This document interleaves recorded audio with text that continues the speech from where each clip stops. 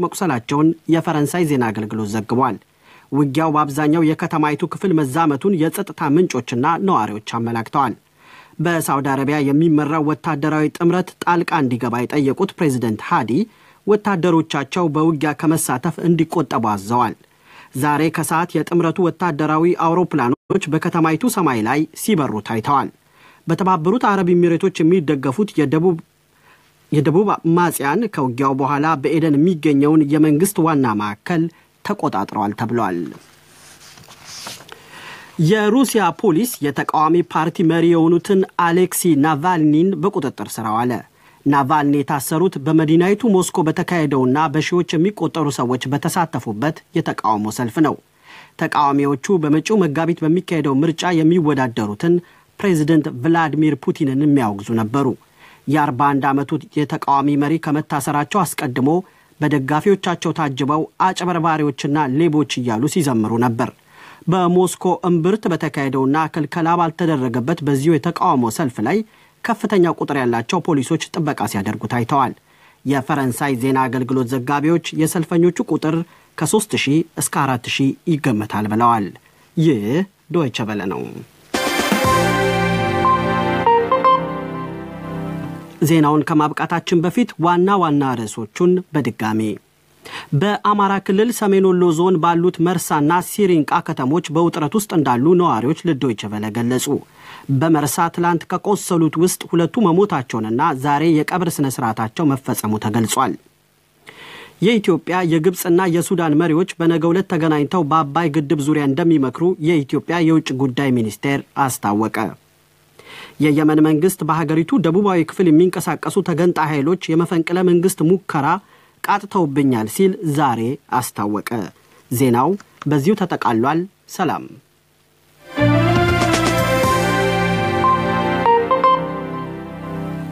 ዜናውን ያሰማን ተስፋለም ወልደየስ ነው። 30ኛው የአፍሪካ ህብረት የመሪዎች ጉባኤ ዛሬ የህብረቱ መቀመጫ በሆነችው አዲስ አበባ ላይ ተጀምሯል። በስፍራው የሚገኘው ዘጋቢያችን ጌታቸው ተላ ኃይለ ጊዮርጊስ እንደገለጸልን ጉባኤው እንደተለመደው ጠዋት ሳይሆን አርፍዶ ከሰዓት በኋላ ነው የጀመረው። ብዙ ውይይቶችም በዝግ ችሎት ተካሂደዋል። የዘንድሮ ጉባኤ ሙስናን መዋጋት ላይ አተኩሮ ጀምሯል። ለዝርዝሩ እዚህ የስርጭት ስቱዲዮ ከመግባቴ በፊት ጌታቸው ጋር ደውዬ ነበር።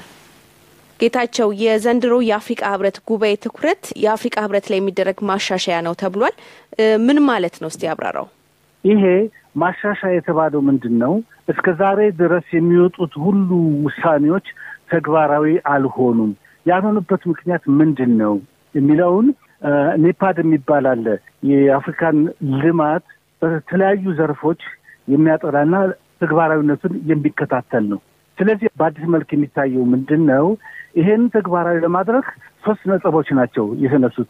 አንደኛው ይሄ በእርዳታ የሚመጣው 25 ቢሊዮን የአሜሪካን ዶላር ሲሆን ከውጭ ከኢንዱስትሪ ከበለጸጉት ሀገሮች፣ ከአፍሪካ ግን በህጋዊ ባልሆነ መንገድ ዝውውር ገንዘብ የሚወጣው ወደ 50 ቢሊዮን ዶላር ነው። ይሄ ማነቆ ከተደረገለት እንዳይወጣ ከተደረገ ከውጭ የምናገኘውን እርዳታ የበለጠ ይጠቅማል የሚለው ነው አንዱ። ሁለተኛው የሚወጡትን ውሳኔዎች ተግባራዊ ለማድረግ ማጠናከር አለብን ነው እንትኑ አፍሪካ ህብረትን። ስለዚህ ቀደም ብሎ ይሄ የኔፓድ ድርጅት አንድ ባንድ አባል ሀገሮችን አነጋግሮ 0.2% ከብሔራዊ ባጀታቸው ቢመድቡ ተግባራዊ ልናደርግ እንችላለን ብለዋል። ሁሉም በዚህ በመርሃ ግብሩ ላይ ተስማምተዋል። አሁን እንግዲህ ለተግባራዊነቱ ይፈርማሉ ተብሎ የሚጠበቅ ነው። በትልቁ እንግዲህ በአጠቃላይ ይሄ ነው ሪፎርም ያሉት። አሁን እንዳልከው ሀገራቱ የሚመድቡት የብሔራዊ በጀት የሚያስፈልጋቸውን ገንዘብ ወይም በእርዳታ የሚያገኙትን ይሸፍናል። እንግዲህ ቅድም ከመለስኩልሽ ሌላ የእርዳታ ጉዳይ በዚህ አይነት መልኩ ሊቀጥል እንደማይችል በኢንዱስትሪ የበለጸጉ ሀገሮች የሀያዎቹ ቡድን የሚባለው ተንጸባርቆ እርዳታ ወደፊት እንደማይፈለግ ሀሳቡ ተንሸራሽቷል። ስለዚህ ነው አሁን ይሄ አንዱ ሪፎርም የአፍሪካን ህብረት ማጠናከር የተባለው በዚሁ ያተኮረ ነው። ስለዚህ አባል ሀገሮች ያላቸውን ሀብት ብሔራዊ ሀብቱን ስራ ላይ ካዋሉ ከሚሰጠን እርዳታ በላይ ነው የሚል ስለሆነ ይሄ ዲያስፖራም የሚልከው ገንዘብ በሬሚታንስ ይሄ ሁሉ ይሸፍናል። እና ስለዚህ በአፍሪካ ያለውን ግጭት ሁሉ ለማቆም የምንችልበት አንደኛው መንገድ ነው ይሄ ነው በብሎ ነው የተጸባረቀው በዚህ በማሻሻው ሪፎርም በተባለው እቅድ ላይ። ከዚህ በተጨማሪም ህብረቱ የወጣቶች የሥራ ዕድልን በሚመለከት የተወያየ መሰለኝ። በዚህ ላይ ምን ተወሰነ? የመሪዎቹ ጉባኤ አሁን ይፋዊ ጉባኤውን እያካሄደ ነው ያለውና አንድ ባንድ እየወጡ ከመድረክ የተናገሩ ነው ያሉት አሁን ይሄን በማናገር ሰዓት እና መክፈቻው ላይ የአፍሪካ ህብረት የኮሚሽኑ ፕሬዚዳንት መሐመድ ሙሳ ፋኪ መሐመድ ያሉት ምንድነው ወጣቱ የታቀደውን ወደፊት የ20 ዓመት እቅድ የሚረከቡት እነሱ እስከሆኑ ድረስ ለወጣቱ አንደኛ ስራ መስጠት እቅድ አንደኛው ሲሆን ተግባራዊ እንዲሆን፣ ሁለተኛ ደግሞ እኔ ራሴ ይሄን የሚከታተል አዲስ ቢሮ አቋቁማለሁ የወጣቶችን ጉዳይ ተከታትሎ የጸደቀውን ተግባራዊ የሚያደርግ አካል አቋቁማለሁ ሲሉ ነው ቅድም እንግዲህ የሰማሁት። እሺ ለጊዜው አመሰግናለሁ ጌታቸው። አዎ እንግዲህ ይሄው ነው ለጊዜው። ወደፊት በየግንባራቸው ጋዜጣዊ መግለጫ ሲሰጡ ነው የሚታወቀው ዝርዝሩ። አድማጮች አሁን ወደ ሳምንታዊ ውይይት እናልፋለን። ኢትዮጵያን ጨምሮ በአፍሪካ ቀንድ ባሉ ሀገራት ዘንድ ጂኦፖለቲካዊ ለውጥ ተከስቷል። ለለውጡ የባህረ ሰላጤው ሀገራት ሚና እንዳላቸው ቢነገርም የአፍሪካ ቀንድ ሀገራቱ ውስጣዊ ግጭትና ችግራቸውን ለማስቀየሻ ተጠቅመውበታል የሚሉ አሉ። ኢትዮጵያን ጨምሮ በአፍሪካ ቀንድ አካባቢ የተከሰተውን ለውጥ በተመለከተ ማንተካፍቶት ስለሺ ቀጣዩን ውይይት አካሂዷል። መልካም ቆይታ።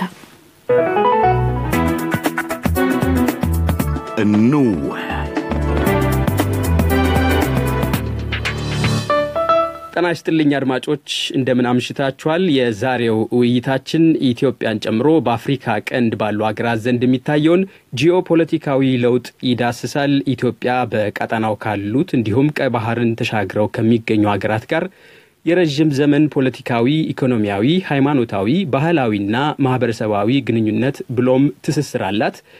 ከቅርብ ጊዜያት ወዲህ የባህረ ሰላጤው ሀገራት ሳውዲ አረቢያ፣ ካታር፣ ኩዌትና የተባበሩት አረብ ኤሚሬቶች በአፍሪካው ቀንድ ከምጣኔ ሀብታዊ አንስቶ እስከ ወታደራዊ እንቅስቃሴ በማድረግ ላይ ይገኛሉ። እነዚህ የባህረ ሰላጤው ሀገራት ለአፍሪካ ቀንድ ልዩ ትኩረት መስጠታቸው ደግሞ በአካባቢው ለውጦችን እያስከተለ ነው። የባህረ ሰላጤ ሀገራቱ ከቅርብ ጊዜ አንስቶ ወደ አፍሪካው ቀንድ ፊታቸው ማዞራቸውና ብቅ ማለታቸው በቀጣናው የፖለቲካ የማህበራዊ የኢኮኖሚና የባህል ምህዳር ላይ ብርቱ ተጽዕኖ በማሳረፍ ላይ እንደሚገኝ ተንታኞች ይናገራሉ። ቀደም ሲል ግብጽን ከፊት ያስቀድም የነበረው የአረቡ ዓለም አመራርም በነዳጅ ሀብታቸው በበለጸጉት በእነዚህ የባህረ ሰላጤው ሀገራት ስር ከቅርብ ጊዜ ወዲህ የወደቀ ይመስላል። ያን ተከትሎ የቀይ ባህር መስመርን ይዞ ከሶማሊያ እስከ ላይ ግብጽ ድረስ የባህር በር ባላቸውም ሆነ እንደ ኢትዮጵያ ባሉ ወደብ አልባ ሀገራት ዘንድ ለውጥ እየተስተዋለ ነው።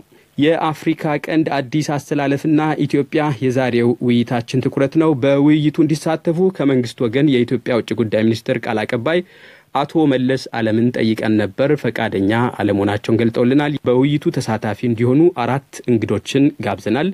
እንግዶቻችን አቶ ዩሱፍ ያሲን የምስራቅ አፍሪካ ፖለቲካ ተንታኝና ጸሐፊ፣ አቶ አበባ አይነቴ የኢትዮጵያ የውጭ ግንኙነት ስትራቴጂክ ዓለም አቀፍ ጥናት ተቋም አጥኚ፣ ሃሌሉያ ሉሌ በአማኒ አፍሪካ የሚዲያና ምርምር አገልግሎት ተቋም የፕሮግራም ዳይሬክተር፣ አቶ ቻላቸው ታደሰ የፖለቲካ ተንታኝ ናቸው። እንግዶቻችን በዚህ ውይይት ለመሳተፍ ፈቃደኛ በመሆናችሁ ከልብ አመሰግናለሁ። በአፍሪካው ቀንድ ከቅርብ ጊዜ ወዲህ ፈጣን የኃይል አስተላለፍ ለውጥ ተስተውሏል። ይህ ለውጥ ምን ይመስላል? እስኪ ከአቶ ዩሱፍ ያሲን ልጀምር። የምስራቅ አፍሪካ ፖለቲካን ከረጅም ጊዜ አንስቶ በቅርብ ይከታተላሉ። እርሶ የተከሰተውን ለውጡን አጠር አድርገው እስኪ ንገሩን። እንግዲህ አስተላለፉ በዚህ በአፍሪካ ቀንድ ያሉት ሀገራት በኋላ የሚገቡበት ይሆናል። ሰልፉ ያለው ከቀይ ባህር ወደዛ ነው። የመጨረሻው ትልቁ የኃይል አስተላለፍ ምናየው በዚህ በጠቀስካቸው በዚህ በሰላጤ ወይም ጋልፍ ሀገራት መካከል የዛሬ 6 ወር የተነሳው ችግር ነው። እሱ ደግሞ በዚህ በ1-3 የጋልፍ ሀገራት ትብብሩ የጋልፍ ትብብር የሚባለው አባላት የሆኑት ሳውዲ አረቢያ፣ አረብ ኤሚሬትና ባህሬን ግብጽ ጋር ተደምሮ ቀጠርን ወይም ኳተርን ብሎኬድ ያደረጉበት ሁኔታና ከሷ ጋር ግንኙነት የቆረጡበት ሁኔታ ነው የታየው። አንዱ እሱ ነው ብዙ ነገሮችን አሰላለፉን እንደገና እንዲታይ ያደረገው። ሌላው ምናልባት እንግዲህ የዛሬ 3 ዓመት የተነሳው የዚህ የየመን ጦርነት ነው። የየመን ጦርነቱ እንግዲህ በ6 ዓመት እየተካሄደ ነው። እዛ ውስጥ ደግሞ እንደምናውቀው ያው በሳውዲ አረቢያ የሚመራው የአረቡ ትብብር የሚባለው የጦር አሰላለፍ በየመን ህዝብና መንግስት ላይ ያወጀው ጦርነት አለ። ከሌሎች ነገሮች ጋር በኋላ በዝርዝር ከምናያቸው እነዚህ ሀገሮች በአፍሪካ ቀንድና በቀዩ ባህር ጠረፍ ወደቦቹን የጦር ሰፈሮቹን ተቆጣጥሮ የሚያስተዳድሩበት ሁኔታ በመፈለግ ላይ ስለሆኑ ነው የአሰላለፉን የቀየረው ማንተጋፍቶት። እሺ አቶ አበበ የኢትዮጵያ የውጭ ግንኙነት ስትራቴጂክ ጥናት ኢንስቲትዩት ተቋም ባልደረባ እንደመሆኑ ይህን ጉዳይ እንዴት ያዩታል? እንግዲህ የአቶ ዮሴፍ እንዳሉት ለለውጡ መከሰት በዋናነት በመካከለኛው ምስራቅ በተለይም የጋልፍ ካውንስል በሚባሉ ሀገሮች መካከል የተነሳው ነገር እንደተጠበቀው ነው። ግን በእያንዳንዱ ሀገር የውስጥ ፖለቲካ ላይ በተለይም በፈረንጆቹ አቆጣጠር ከ2011 ጀምሮ የአረቡን አብዮት ተከትሎ የእያንዳንዱ ሀገር ውስጥ የተፈጠረው ፖለቲካዊ ለውጥ እና የዛ ፖለቲካዊ ለውጥ ደግሞ ከቀይ ባህር ባሻገር ወደ ምዕራብ ያሉት ሀገሮች ላይም የራሱን ተጽዕኖ ማሳረፉ በአንድ መልኩ ሊጠቀስ ይችላል።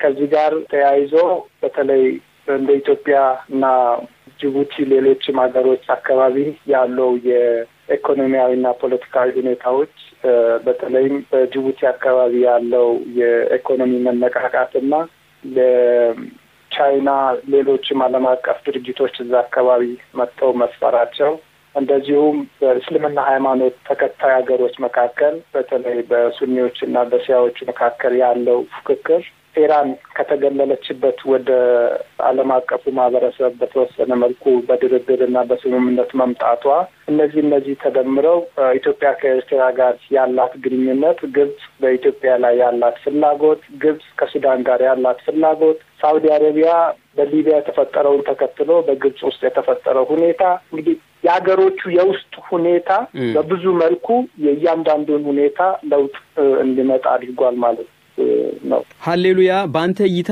የኃይል አሰላለፉ እንዴት ይመዘናል?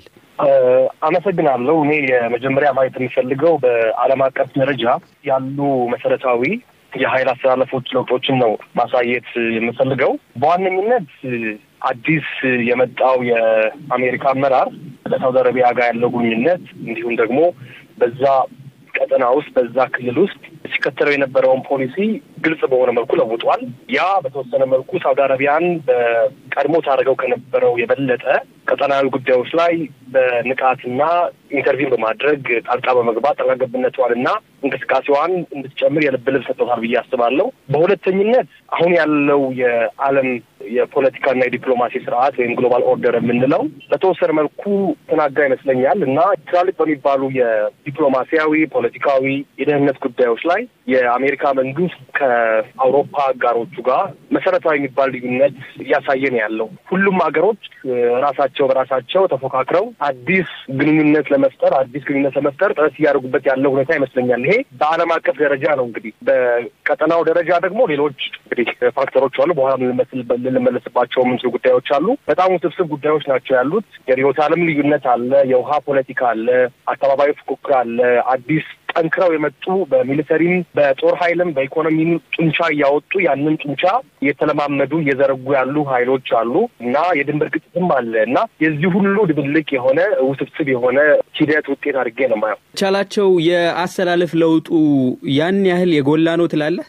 ያው ተናጋሪዎች እንደገለጹት ያሰላለፍ ለውጡ በትክክል አሁን ምን መልክ ይዟል ብሎ በግልጽ ለመናገር የሚያስችል ደረጃ ላይ አይደለም። ገና ሂደት ላይ ያለ ነው። አሰላለፉ እየተቀየረ ነው። ዋነኛው የገልፍ ሀገሮች ወይም የባህረ ሰላጤው ሀገሮች ዋነኛ የተለያዩ ምክንያቶች ቢጠቀሱም ዋነኛው ምክንያታቸው የርዕዮተ ዓለም ልዩነት ነው። የአፍሪካ ሀገሮችን በዛ ጎትቶ በተለያዩ ጎራዎች የማስገባት የኃይል አሰላለፉ ተጎትቶ ወደ አፍሪካ ቀንድ የመጣው በዛ ምክንያት ነው። የአሜሪካ የአይሶሌሽኒስት ፖሊሲ በተለይ የትራምፕ አስተዳደር ሩሲያ እንድትገባና ግብፅን አጋሯ እንድታደርግም አዲስ ክስተት ነው። ቻላቸው በከፊል መልሰዋል። የሚቀጥለው ጥያቄን ነካክተዋል። እዛው ጠቅለል አድርገህልኝ ወደ ሌሎቹ አስተያየት ሰጪዎች ሄዳለሁ። ተወያዮች የአሰላለፍ ለውጡን ተከትሎ በአፍሪካ ቀንድ ሀገራት ውስጥ የተለያዩ ሀገራት ጦር ኃይላቸውን እንዳሰፈሩ ይነገራል። በአፍሪካ በቆዳ ስፋቱ አነስተኛነት በሶስተኛ ደረጃ በምትመደበው የኢትዮጵያ ጎረቤት ጅቡቲ ውስጥ እንኳ የአውሮፓ፣ የአሜሪካ፣ የእስያ እንዲሁም የባህረ ሰላጤው ሀገራት ጦር ሰፍሮ ይገኛል። የባብኤል ማንዳብ መሸጋገሪያ ስልታዊ ስፍራ ላይ የምትገኘው ጅቡቲን ይዘን እስከ ግብጽ ብንጓዝ በየሀገራቱ የውጭ ኃይላት እንዳሉ ነው የሚነገረው። በተለይ የባህረ ሰላጤው ሀገራት በቀጠናው ለመንቀሳቀስ ፍላጎት ያሳደሩበት ምክንያት ምንድን ነው ማለት ይቻላል? የተወሰነው ተመልሷል። እስቲ ጠቅለል አድርግልኝ። እንግዲህ ቀይ ባህር ያው በአዲስ ሁኔታ የብዙ ጂኦፖለቲካዊ ትኩረት ስቧል። አካባቢው ብዙ የንግድ መርከቦች የሚመላለሱበት መስመር በመሆኑ በአካባቢው ማን ኃያል ሆኖ መውጣት ይችላል የሚል በሶስት ሀገሮች መካከል ፉክክር እየተደረገ ነው። በአካባቢው የባህር ኃይል ነው ዋናው አሁን ሚና እየተጫወተ ያለው። ግብጽ ባህር ኃይሏን በከፍተኛ ደረጃ እያሳደገች ነው። 2 ሄሊኮፕተር ተሸካሚ የጦር መርከቦችን ገዝታለች። ሳውዲ አረቢያ በደቡብ በኩል ቀይ ባህር ያለውን አካባቢ ባህር መስመሩን መቆጣጠር ትፈልጋለች። በሜዲትራኒያን በኩል ደግሞ እየረዘመ ሲሄድ ቱርክ አለች እና ይሄን አካባቢ እንደ ቀዝቃዛው ዓለም ጦርነት ከፍተኛ ንግድ የሚካሄድበት ስለሆነ አንደኛው በአንደኛው ላይ የውጭ ግንኙነት ፖሊሲውን፣ ብሔራዊ ደህንነቱን ወይም ሌሎች ጥቅሞቹን ለማስጠበቅ ሲል በአካባቢው ወታደራዊ የበላይነት ለመያዝ የሚደረግ ሽኩቻ ነው። የቅድም ርዕዮተ ዓለም ከሚለው ከጠቀስኩት ባሻገር አቶ አበበ እስኪ እዚህ ላይ ያክሉበት። ምናልባት ምጣኔ ሀብታዊም ፍላጎት አለ የሚባልም ነገር ስላለ ማለት ነው። እንግዲህ ሌሎቹ ቀደም ሲል የተናገሩ ሰዎች እንግዲህ የጠቀሷቸው ነገሮች እንደተጠበቁ ነው። ዋናው ምክንያት ከቀይ ባህር በስተምዕራብ ያለው አካባቢ ለእርሻ ምቹ ሁኔታ ነው። ሱዳንን ብንወስድ ኢትዮጵያ፣ ኬንያ እስከታች ድረስ ያሉ አካባቢዎች በጣም አመቺ ናቸው። አንዱ ምክንያት ይሄ ነው። እነዚህ ሀገሮች ደግሞ ከቀይ ባህር ማዶ ያሉ ሀገሮች የህዝቦቻቸው ቁጥር ከጊዜ ወደ ጊዜ እየጨመረ ነው። በሁለተኛ ደረጃ የነዳጅ ጥገኝነቱ ዘላቂ ሊሆን እንደማይችል እየገባቸው ነው። የሳውዲ አረቢያን የ30 ዓመት ስትራቴጂክ እቅድ ማየት ይቻላል። የዩናይትድ አረብ ኤምሬት ያወጣችው እንደዚሁ የ25 ዓመት ስትራቴጂክ እቅድ ማየት ይቻላል። አቶ አበበ ከመስመር ወጥቷል። ለማስገባት እንሞክራለን። ሃሌሉያ፣ እስኪ እዚህ ጥያቄ ላይ አንተ አክልበት። እንግዲህ አሁን እያወራ ነው ያለው ሁኔታ በጣም ውስብስብ የሆነ የዲፕሎማሲ፣ የኢኮኖሚ፣ የፖለቲካ፣ የደህንነት ጉዳዮችን አንድ ላይ ደምሮ የሚይዝ ነው። እንደ ሀሳብ ደረጃ ቅድም እንደተባለው ርዕዮተ ዓለም በዋነኝነት የሚመራው፣ ከዛ በጀርባ ግን የውሃ ፖለቲካ፣ ኢኮኖሚ፣ ሀገራዊ አካባቢያዊ ፉክክር እንዲሁም ደግሞ የድንበር ግጭትን በውስጡ የያዘ ነው። ወረድ ስንል አንድ ነገር አይደለም የሚመራው። አሁን ቱርክ ከግብጽ ጋር ልዩነት አላት አይዲዮሎጂ። በኢራን ከሳውዲ አረቢያ ጋር ችግር አለ። ሳውዲና ኳታር ደግሞ ያላቸው ሞር የኢኮኖሚና የልታይ ባይነት ይሄ አካባቢ የበላይነትን መቆጣጠር ጂኦፖለቲካል ጉዳይ ነው። ሱዳን ከግብጽ ጋር ያላት በዋነኝነት የኮስቲዮ እዛ ላይ ውሃ ፖለቲካ ቢኖርም ለብዙ ዓመት የዘለቀ የድንበር ግጭት በመካከላቸው አለ። ኢትዮጵያና ግብጽ ታሪካዊ የሆነ ችግር አለባቸው። ከዛም ባሻገር ደግሞ በዋነኝነት በአሁኑ ሰዓት የሁለቱን ግንኙነት ዲፋይን የሚያደርገው ወይ ደግሞ የሚተነትነው የኢትዮጵያ ግድብ ፕሮጀክት አለ። ከዛ ደግሞ ሁሌም ሁላችንም እንደምናውቀው ኢትዮጵያና ኤርትራ መካከል ለረጅም ዓመት የቆየ ድንበር ችግር አለ ያልተፈታ። ኤርትራና ሱዳን እርስ በርስ ተቃዋሚዎችን ይረዳዱ ነበረ። አሁንም የድንበር ችግር አለባቸው። አሁን ደግሞ በዚህ ጂኦፖለቲካ ችግር ይበልጥ ያለው ውጥረት ጨምሯል በመካከላቸው። ስለዚህ አንዱ ከአንዱ ጋር ተያይዞ ርዕሰ ጉዳዩ በአንድ ነገር ብቻ ዲፋይን ለማድረግ በአንድ ነገር ብቻ ለመተንተን የሚከብድ ውስብስብ የሆነ ጂኦፖለቲካዊ ጉዳይ የተፈጠረውና የሃሌሉያም ስልክ ተቋረጠ። እንሞክራለን በድጋሚ። አቶ አበበ ተመልሰው ገብቷል መስመር ላይ። እሺ፣ ቅድም ካቆሙበት ይቀጥሉልኝ። አጠር አድርገው ይንገሩን። ሃሌሉያን እስከዛ ድረስ ለማግኘት እንሞክራለን። እሺ፣ እንግዲህ ከግብጽ የበላይነት የገልፍ ሀገሮች ሲላቀቁ በሳውዲ አረቢያ፣ በቃታር እና የተባበሩት አረብ ኤምሬቶች እንደዚሁም ሌሎቹ በዙሪያ ያሉ ሀገሮች መካከል ያለው የፖለቲካ የኢኮኖሚ ውድድር ከቀይ ባህር በስተምዕራብ ያለው አካባቢ ላይ እንዲሻገሩ አስተዋጽኦ አድርጓል ብሎ ማየት ይቻላል። ወደ ጂኦፖለቲካው ጥያቄ ልግባ። አቶ ዩሱፍ ረጅም ሰዓት ጠብቀውናል። ጥያቄውን ወደ እሳቸው ላድርግና አቶ ዩሱፍ ቅድም ባቀረብኩት ጥያቄ ላይ የሚሰጡት አስተያየት ካለ በዚህ አሁን በማነሳው ጥያቄ ላይ ደርበው መልስ ይሰጡናል። በአካባቢው የሚታየውን ጂኦፖለቲካዊ ለውጥ ተከትሎ የአካባቢው ሀገራት አንዱ ወደ አንዱ ሀገር በመጓዝ ከየሀገራት መሪዎች ጋር ሲነጋገሩም በቅርብ ሳምንታት ውስጥ ታይቷል። ለአብነት ያህል የኤርትራው ፕሬዝዳንት አቶ ኢሳያስ አፈወርቂና የኢትዮጵያው ጠቅላይ ሚኒስትር አቶ ኃይለማርያም ደሳለኝ በአጭር ጊዜ ልዩነት ግብጽ ደርሰው ተመልሷል። የሱዳን መንግስት አካባቢያዊ የደህንነት ሁኔታውን በተመለከተ ከኢትዮጵያ ጋር መወያየቱ ተጠቅሷል። ኢትዮጵያና ኤርትራ፣ ኤርትራና ሱዳን፣ ግብጽና ኢትዮጵያ፣ ኤርትራና ጅቡቲ እንዲሁም ግብጽና ሱዳን የተፋጠጡም ይመስላል። በፍጥጫው መሃል የአፍሪካ ቀንድ ቃጠና ሀገራት የውጭ ኃይላት ጦር ሰፈር መሆናቸው ለኢትዮጵያ ምን ያህል ስጋት ይሆናል? አቶ ዩሱፍ። አዎ መልካም።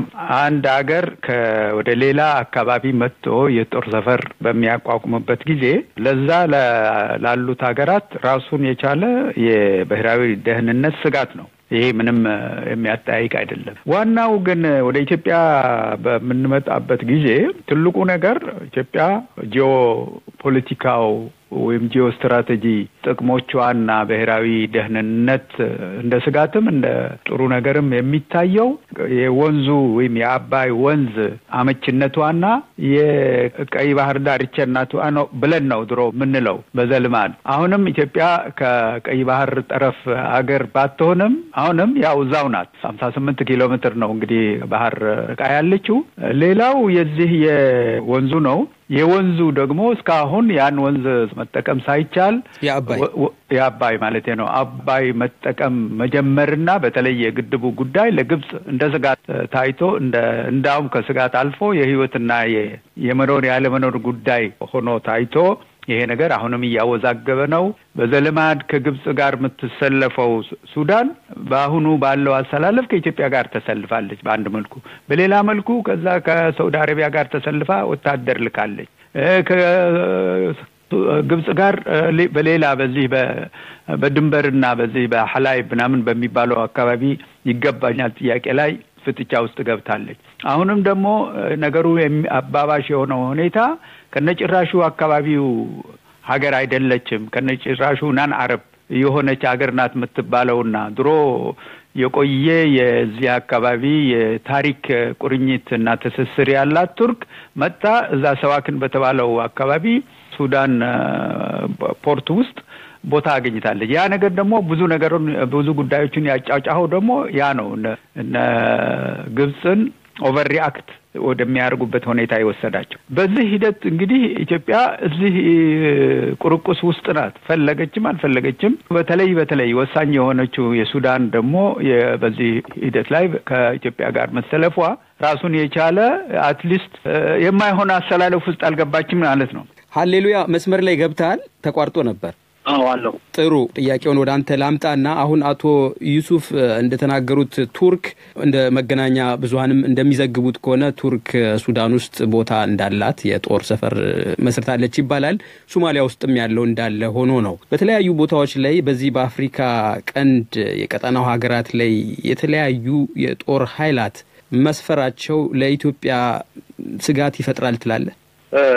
ሁለት ነገር መጀመሪያ መናገር የምፈልገው ቅድም የተቋረጠው ነገር ላይ ለመጨመር እስካሁን ድረስ ግልጽ አልሆነም። አስተላለፉ በየጊዜው ይቀያየራልና ያው ውስብስብ ሁኔታ ውስጥ ነው ያለነው ብዬ ነው የማስበው። ኢትዮጵያን በተመለከተ ኢትዮጵያ በእኔ አመለካከት ሁልጊዜ መተኮር እንኳን ባይሆን በአብዛኛው ጊዜ የምትወስደው የውጭ ግንኙነት ፖሊሲ ተቋማዊ ከጊዜያዊ ስሜተኝነት ብዙ ጊዜ የጸዳ በተለይ ደግሞ በዚህ ሪጅን ላይ ኦፍ ኮርስ የእሷን ጥቅም በግልጽ ከሚነኩ ጉዳዮች ላይ ጠንካራ አቋም ትወስዳለች። ለምሳሌ በኢትዮ ኤርትራ ጦርነት፣ በአባይ ጉዳይ እንዲሁም አሁን ለምሳሌ አልሻባብ በተመለከተ ጠንካራና ግልጽ አቋም ትወስዳለች። የኢትዮጵያን የኢኮኖሚ የደህንነት ወይም ደግሞ ስትራቴጂካዊ ጥቅም በቀጥታ በማይነኩ ጉዳዮች ላይ እስካሁን ድረስ ያለው ታሪክን ካየን ከመረመርን ብዙ ጊዜ መርህ ተኮር እንኳን ባይሆን ምክንያታዊና ተቋማዊ ነው ብለን መያዝ እንችላለን። ስለዚህ አካባቢ ጉዳዮች ላይ አሁን በተለይ ደግሞ ኢትዮጵያ ውስጥ ካለው የሀገር ውስጥ የፖለቲካ አስተላለፍ፣ የፖለቲካ ሁኔታ፣ የደህንነት ችግሮች አኳያ አሁን ያለው ይሄ ክፍለ አህጉራዊ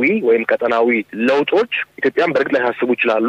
ነገሮችን መመርመር ከዛ በኋላ ደግሞ ለሁሉም የምንረዳበትን መልኩ ከዛ በኋላ እርምጃ የምንወስድበት መንገድ የተጠናና ለሁሉም በሚያመች መልኩ ሁሉም በተረዳ መልኩ መሆን አለበት ብዬ አስባለሁ። አቶ አበበ እንደ ስጋትም እንደ መልካም አጋጣሚም ማየት ይቻላል። መልካም አጋጣሚ ማየት የሚቻለው ምንድነው ኢትዮጵያ በየትኛውም ሁኔታ ከቀይ ባህር በራቀች ቁጥር የደህንነት ስጋት የምትወርቅበት ሁኔታ መኖሩን ያሳየ ነው። ስለዚህ ኢትዮጵያ የምትከተለውን የውጭ ፖሊሲ እንደገና እንድታጠነውና በተለይም በቀይ ባህርና በህንድ ውቅያኖስ አካባቢ ልትከተል የሚገባው ምንድነው የሚለው እንድታይ የሚያደርግ ነው። በአሉታዊ መልኩ ካየነው ደግሞ የነዚህ ትልልቅ ሀገሮች አሁን መጥተው የወታደራዊ ካምፕ ለማቋቋም መንቀሳቀሳቸው ከጀርባው ያለው ፍላጎት ምንድነው የሚለው ነው። ኢትዮጵያ አሁን እንደገና ወደ ቀይ ባህር ያላትን ቅርበት ማሳየት መቻል አለባት። በሌላ መልኩ ኢትዮጵያ ወደ ቀይ ባህር ቀረብ እንድትል ያደርጉ የሚችሉ ምልክቶችን እንዳሉ ያሳያል። ለምሳሌ የኤርትራው ፕሬዝዳንት ባለፉት 25 ዓመታት ኤርትራ እጅግ ከስራለች፣ የቀጠናው ሀገሮችም እጅግ ከስረናል ብለው የተናገሩት ንግግር አለ እና ይሄ ምንድነው የሚያመለክተው ነው? የቁጭት ስሜት አለ ነው። ላልፈለግነው ነገር ተዳርገናል የሚል መልእክት ነው የሚያስተላልፈው እና ይሄ በአንድ መልኩ ቁጭት ነው፣ በሌላ መልኩም የሚያስተላልፈው የራሱ መልእክት አለና ይሄን እነዚህን ሁሉ ግምት ውስጥ አስገብቶ የዓለም ፖለቲካውም የቀጠናው ፖለቲካውም የሀገር ውስጥ ፖለቲካውም በጎረቤት ሀገሮች ውስጥ ያለው ፖለቲካውም ተዳምሮ ኢትዮጵያ እንደገና ስትራቴጂዋንና አካሄዷን እንድታጤን የሚያደርግ በመሆኑ በበጎም በመጥፎ መልክ በሁለቱም መልክ ሊታይ የሚችል ነው ማለት ነው። ቻላቸው አንተ በበጎም በስጋት መልክ ታየዋለህ? የትኛው ያመዝናል አንተ? እንደተባለው በሁለቱም መልኩ ማየት ይቻላል። ከቀጠናው ሀገሮች ከሁሉም ሀገሮች ማለት ይቻላል ከሶማሊያ፣ ከጅቡቲ፣ ከኤርትራ፣ ከሱዳን፣ ግብጽም ጨምሮ ከነዚህ ሁሉ ሀገሮች ጋር ሲታይ ኢትዮጵያ ብቻ ነች ግልጽ በሆነ የኃይል አስተላለፍ ውስጥ ያልገባችው። ከሁለት ተቃራኒ ጎራዎች ከቱርክም ጋር ከኳታርም ጋር በተቃራኒው ደግሞ ከተባበሩት አረብ ኤሚሬትስ ጋር ከሳውዲ አረቢያ ጋር እንደዚሁ ግንኙነቷን እንደቀጠለች ነው። ዲፕሎማሲያዊም ይሁን ማንኛውም ኢኮኖሚያዊ ግንኙነት እንደተጠበቀ ነው። ኤርትራና ሱዳንን ስናይ ግን በይፋ ጎራ ለይተው ከአንደኛው ጎራ እንዲሰለፉ የተገደዱበት ሁኔታ አለ እና በሌሎች አረብ ሀገሮች አሁን የተባበሩት አረብ ኤሚሬትስ አለች ሶማሌላንድ ውስጥ ከፑንትላንድ ጋር ደግሞ በቅርቡ ስምምነት ፈጽመዋል ከሞቃዲሾ መንግስት ፍላጎት ውጪ። ቱርክ ሶማሊያ ውስጥ አለች። ሳውዲ አረቢያ እንደዚሁ ሶማሊያን መንግስት በተለያየ መንገድ ትረዳለች። እነዚህ ሁሉ ስናየው የቱርክ መምጣት ቱርክ አረብ ያልሆነች ሀገር በመሆኗ እነዚህን አረብ ሀገሮች ኃይል በአካባቢው በቀይ ባህር ያለውን ኃይል ለማመጣጠን ለማመዛዘን ሊረዳት ይችላል። ይህ እንደተጠበቀ ሆኖ አቶ ሀሌሉያ ያሉት የኢትዮጵያ ውጭ ጉዳይ ፖሊሲን በተመለከተ በውጭ ጉዳይ ፖሊሲው እርካታ የለኝም። በጣም ደካማ የውጭ ጉዳይ ፖሊሲ ነው የኢትዮጵያ መንግስት የሚከተለው።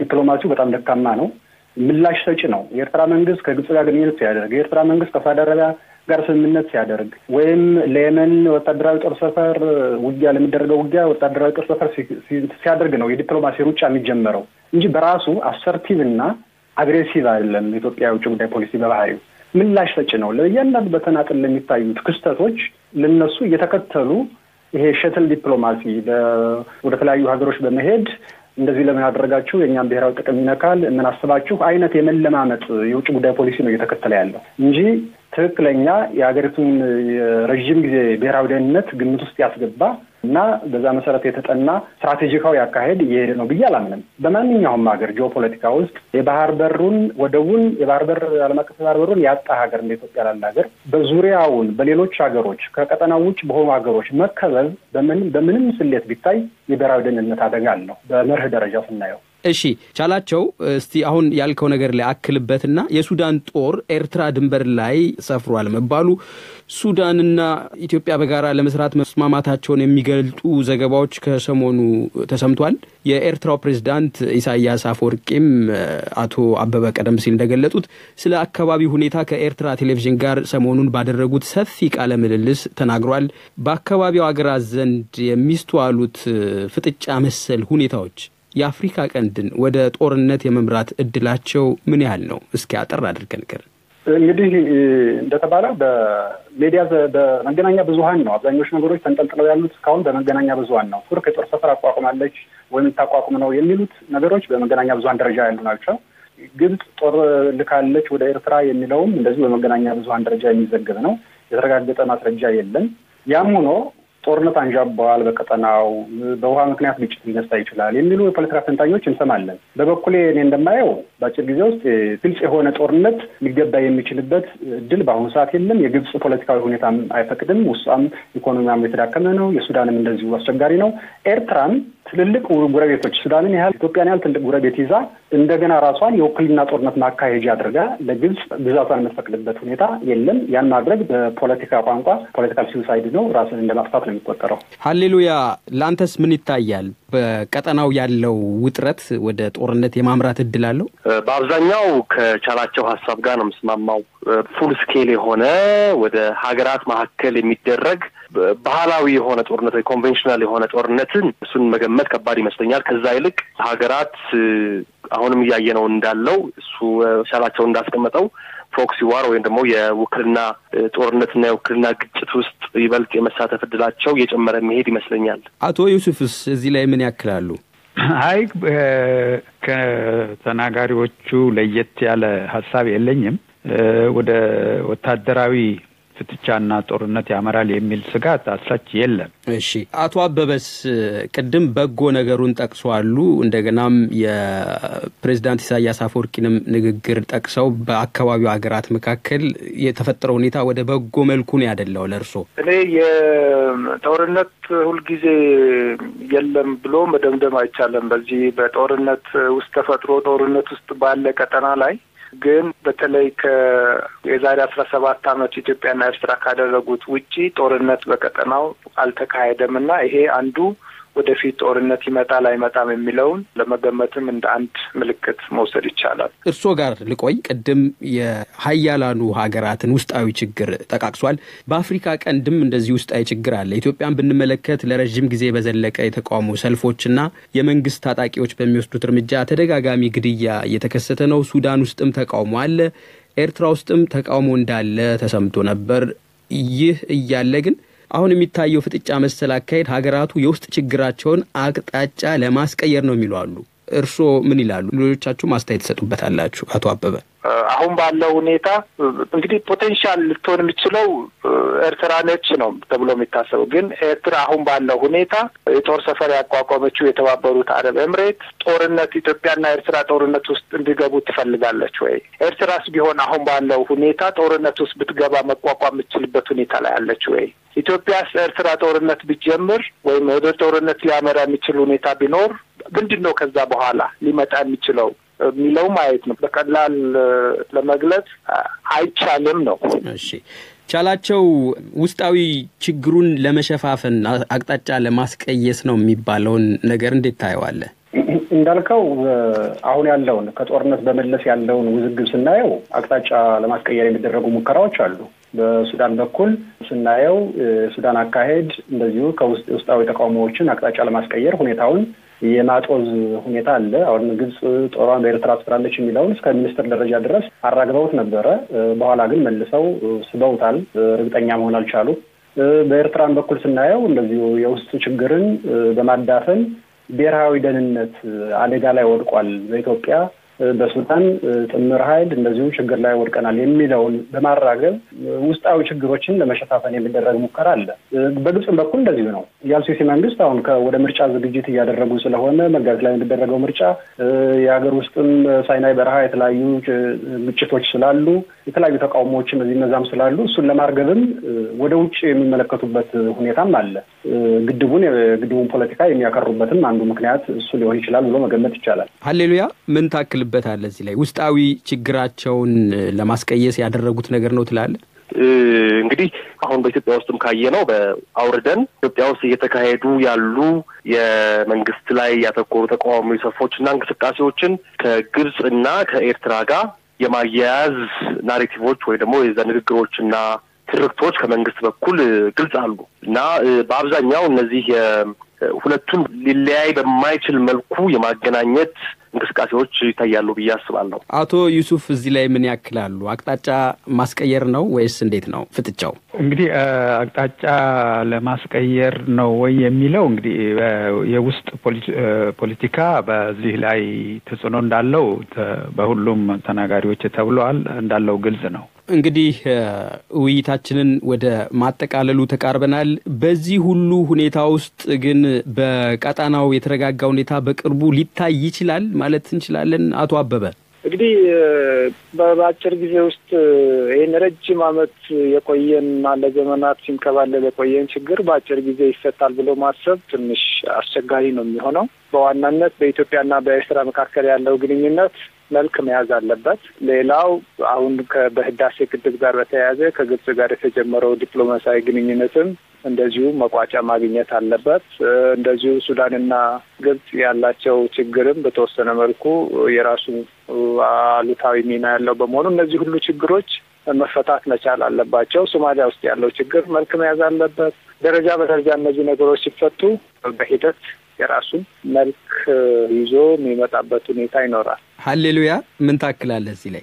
የኔ አመለካከት ደህንነቱ አሸናፊ ሆኖ የሚወጣ አካል የሚወጣ ሀገር ወይ የሚወጣው ቡድን እስኪታወቅ ጊዜ ይፈጃል ብዬ አስባለሁ።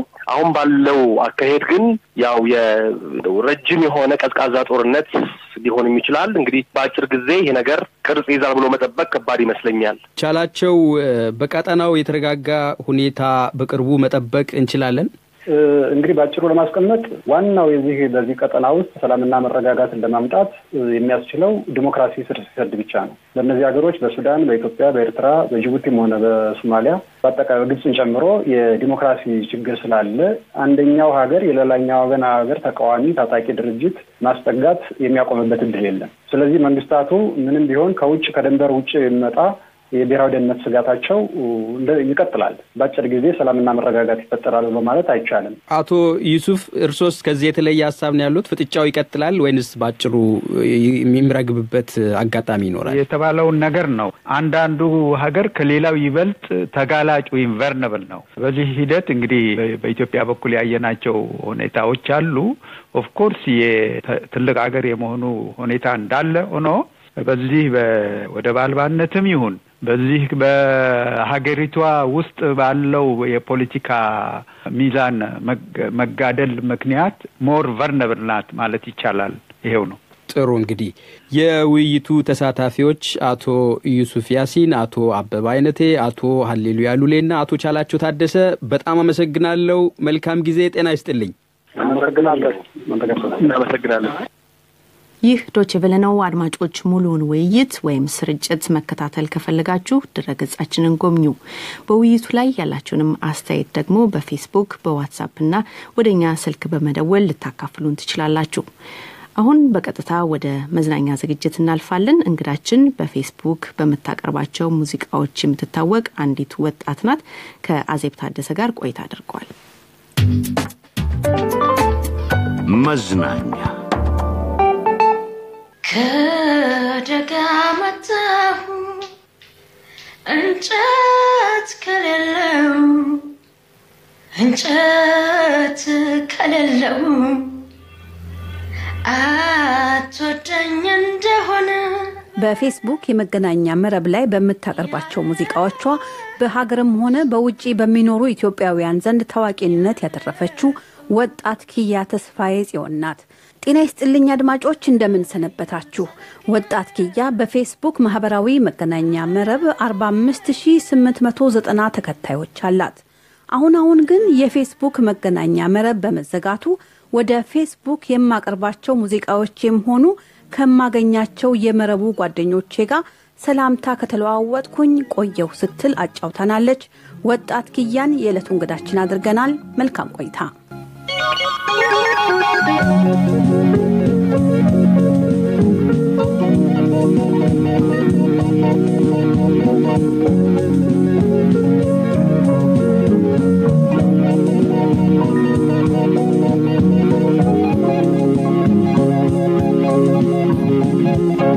በደቡብ ምዕራብ ሸዋ ዞን ከአዲስ አበባ 114 ኪሎ ሜትር ርቀት ላይ በምትገኘው ወሊሶ ከተማ ነዋሪ የሆነችው ወጣት ኪያ ተስፋዬ በከተማዋ በሚገኝ ፍርድ ቤት በጸሐፊነት በኮምፒውተር ባለሙያነት እንደምታገለግል ገልጻለናለች።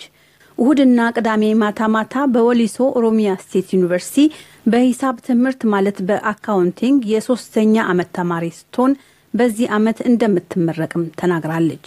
ኪያ ተስፋዬ ሙዚቃን የጀመረችው መቼ ይሆን?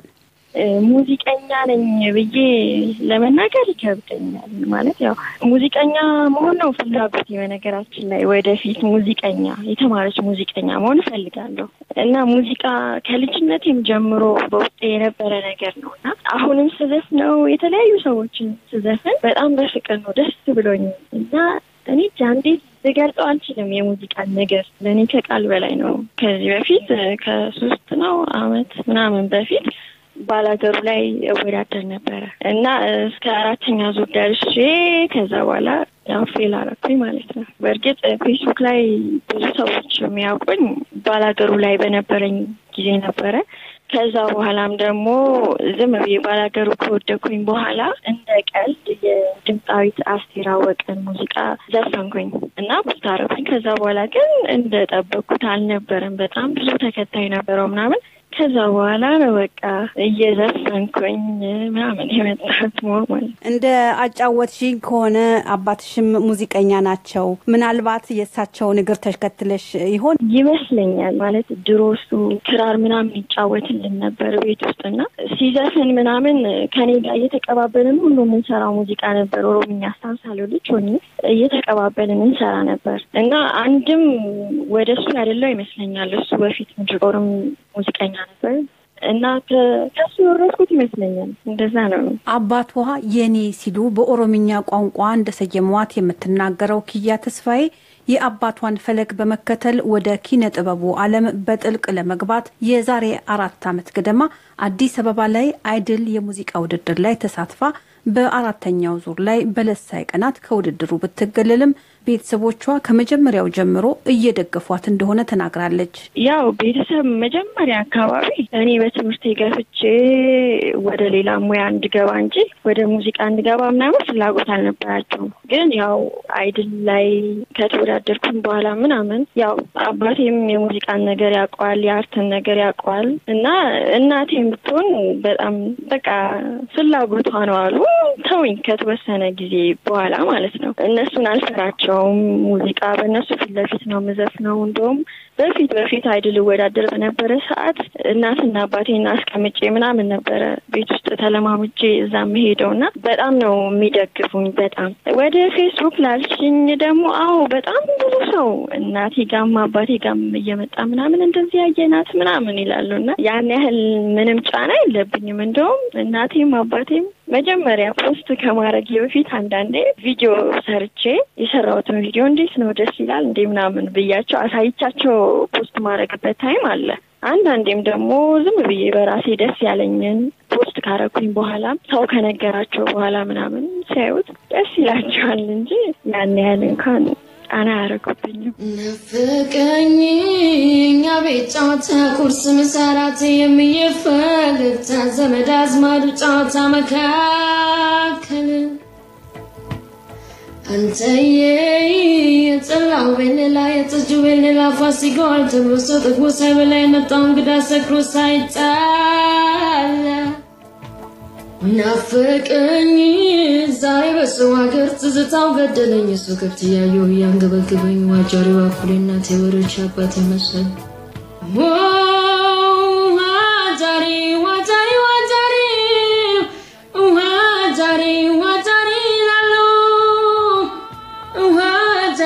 እናቴ በሎስት ጆች ዋጃሪ አባቴን ይመስላሉ ስሜለኝም ስሜለኝም በቤቴ ስሜለኝም ስሜለኝም በቤቴ አንዱም የዋሲ ላይ አንዱ ስለኛ ከላቴ ጎኔ ሽካ ወጣት ኪያ ተስፋዬ የጂጂ ሽባባው አድናቂ በመሆኗ በርካታ ዜማዎቿን አስመስላ በማዜሟ በፌስቡክ የመገናኛ መድረክ በርካታ አድናቂዎችን አትርፋለች። አሁን ዝናን እያተረፈ የመጣው የሃጫሉ ሁንዴሳ አድናቂም ናት። ሃጫሉ ሞዳቸው ብዙ ሙዚቃዎችን በጣም ወድለታለሁ።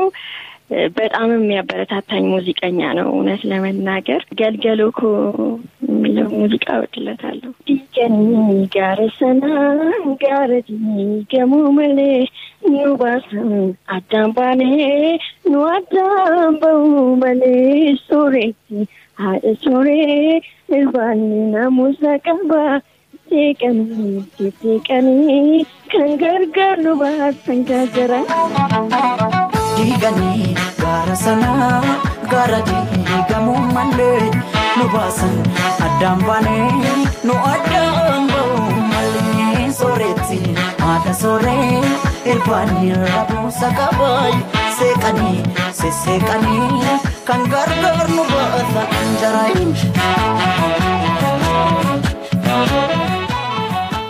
በሊቢያ ኢትዮጵያውያን በአይሲስ ጽንፈኛ ቡድን በተገደሉበት ወቅት ኪያ ተስፋዬ በስነ ግጥም ሐዘኗን በመገናኛ መረብ አካፍላም ነበር። ያልፍልናል ብለው ወጥተው ከቤታቸው ደፋ ቀና ብለው ደክመው መስራታቸው ላንቺ ነበርማ መንከራተታቸው ግንማ እንዳሰቡት መቼ ሆነላቸው የናፈቁት አይንሽን ሳያዩ በመኞት መልፋታቸው እንጂ ሞትን መች አሰቡት ይሄኔኮ እንገናኛለን እንመጣለን ብሎ ቃል ገብተውልሻል ሰላም ነው ልጄ ብለሽ መርቀሻል በወለዳ አንጀትሽ እንባሽን አፍሰሽ ስትጸልይ ከርመሻል ሀገር ሰላም ብለሽ ልጆችሽን ባይንሽ ለማየት ጓጉተሻል ግን ምን ዋጋለውማ ፊትሽ ዳምኖ መስሎ አመድ ከሰላማ ህርምሽን አወጣሽ በድቅድቅ ጨለማ ጉጉትሽ ሆኖ ብቻሽን ቀርተሻል ተስፋ የጣልሽባቸው ልጆችሽን አጥተሻል ዳግም ላታያቸው በሰው መሳይ አውሬዎች ተበልተውብሻል እማዬ ሐዘኑ አረ እንዴት አርጎሻል በዚህ መሪር ሐዘን ውስጥ ተረብሿል ድፍን ኢትዮጵያዊም በእንባው ተራጭቷል ሐዘኑ በርትቶ ልባችንም ደምቷል ነፍሳቸውን በገነት ያኖርልን እንጂ ሌላ ምን ይባላል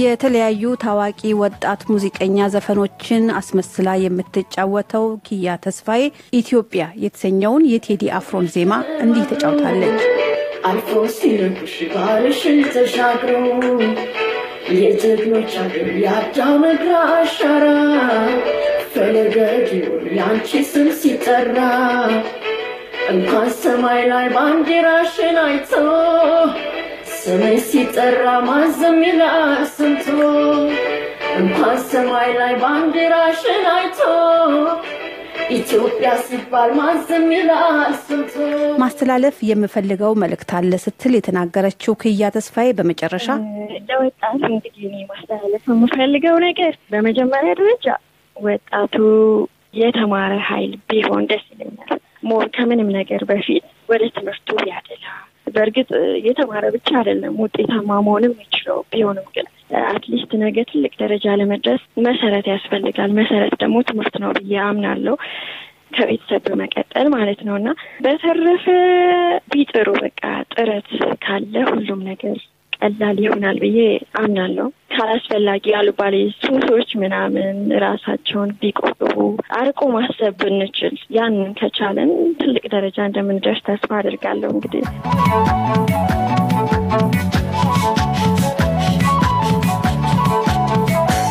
አድማጮች እዚህ ላይ ኪያ ተስፋዬን ለቃለ ምልልሱ ያመሰገንኩ ልሰናበታችሁ አዜብ ታደሰ ነኝ ጤና ይስጥልኝ ይህ ዶቼ ቬለ ነው አሁን ከምሽቱ 1:56 ሆኗል አርስተ ዜናውን ላሰማችሁ በአማራ ክልል ሰሜን ወሎ ዞን ባሉት መርሳና ሲሪንቃ ከተሞች በውጥረት ውስጥ እንዳሉ ነዋሪዎች ለዶቼ ቬለ ገለጹ በመርሳ ትናንት ከቆሰሉት ውስጥ ሁለቱ ሞተው ዛሬ የቀብር ስነ ስርዓታቸው ተፈጽሟል ተብሏል በመርሳና ሲሪንቃ ከፍተኛ ቁጥር ያላቸው የጸጥታ ኃይሎች ጥብቅ ቁጥጥር በማድረግ ላይ እንደሚገኙና በርካታ ወጣቶች መታሰራቸውም ተነግሯል የኢትዮጵያ የግብጽና የሱዳን መሪዎች በነገው ዕለት ተገናኝተው በአባይ ዙሪያ እንደሚመክሩ የኢትዮጵያ የውጭ ጉዳይ ሚኒስቴር አስታወቀ የአፍሪካ ህብረት ሊቀመንበር ሙሳ ፋኪ በደቡብ ሱዳን ሰላም እንዳይመጣ እንቅፋት የሚሆኑ ኃይሎች ላይ ማዕቀብ የመጣያ ጊዜው መድረሱን ተናገሩ የየመን መንግስት በሀገሪቱ ደቡባዊ ክፍል የሚንቀሳቀሱ ተገንጣይ ኃይሎች የመፈንቅለ መንግስት ሙከራ ቃጥተውብኛል ሲል ዛሬ አስታወቀ። የመንግስት መግለጫው የተሰማው አማጽያኑ የመንግስት ዋና መቀመጫን ከተቆጣጠሩ በኋላ ነው። አርስተ ዜናው ነበር። አድማጮች ስርጭታችንን ለማድመጥ ካስቸገራችሁ ባድር 4 ማለትም አረብ ሳት በ11996 ሜጋሄርዝ DW A2 26 ኢስት ላይ ፈልጉን። ማገናኛው ደግሞ 15 ነው። እንግዲህ የዛሬው ስርጭት በዚሁ ይጠናቀቃል። ልደት አበበ ነኝ።